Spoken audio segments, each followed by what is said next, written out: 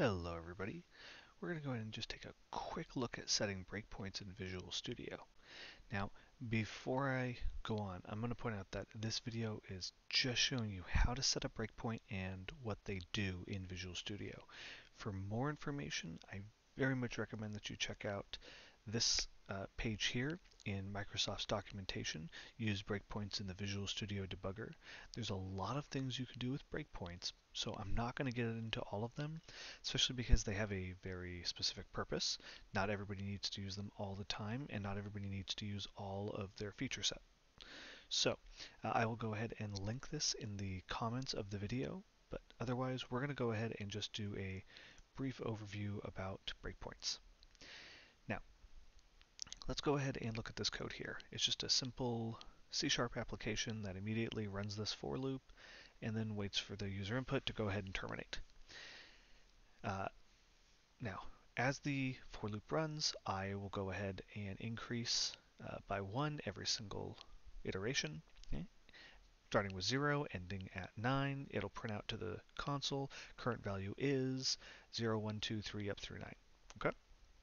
Pretty straightforward. Now, what a breakpoint does is it allows you to go ahead and pause execution of code while it's running inside the editor so that you can go ahead and evaluate that code more in depth. It's useful for going ahead and tracing out errors, for double checking if you're finding odd issues with your code, if it's not behaving the way basically that you expect it to. Sometimes that's an error on your part, sometimes it's just the code is set up to do something that you did not expect it to, especially when dealing with third-party libraries.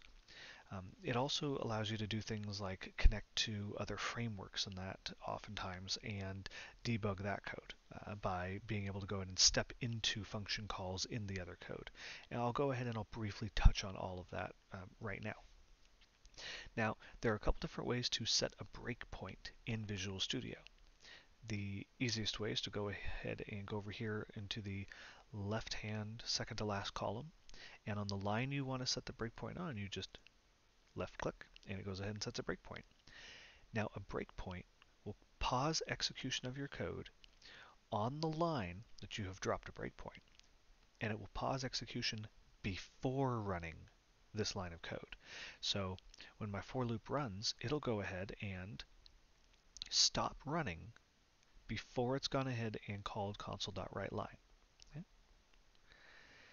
Now, to show you how this works, if I go ahead and run my application, immediately it jumped over here into the editor. That's because my for loop is the first thing that my code does, and it goes ahead and goes into my for loop, immediately hits the console.writeLine, line 11, and therefore triggers my breakpoint.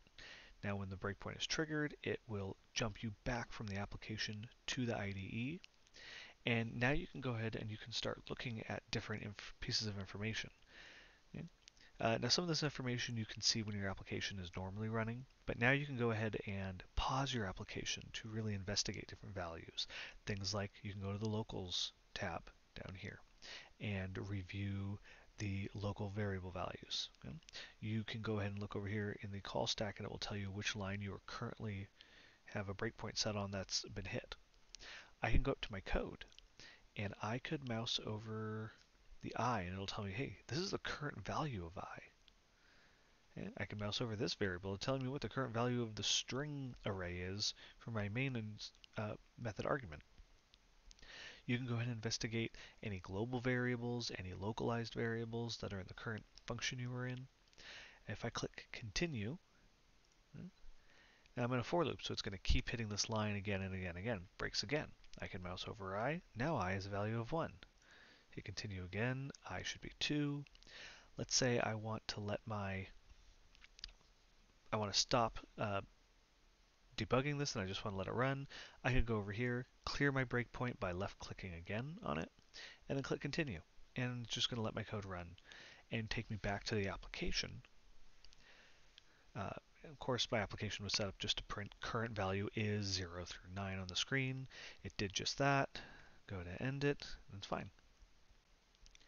Now, there's a couple other, if I run this again, things you can do with breakpoints. Then there's the continue button, which says, no, just let it run. I'm done with this current break. I can stop my application from running, which is the same as if you were, whether you have breakpoints or not. The three other buttons you want to look at, though, are these: the step into, step over, and step out.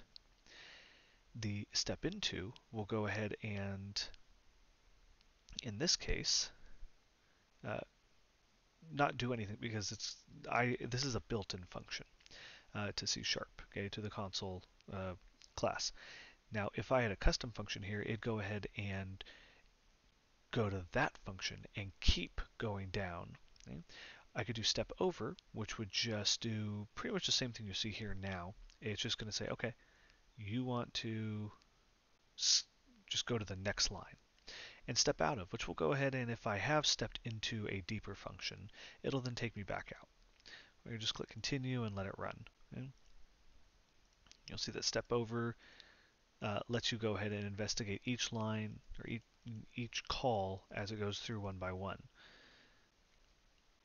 And then step over is just going to go ahead and say, okay, you want to get out of this current loop that you're in and let it run again. Now, again, this is just a very basic overview. I recommend that you check out that link, play around with breakpoints. They can be very helpful in trying to debug your code.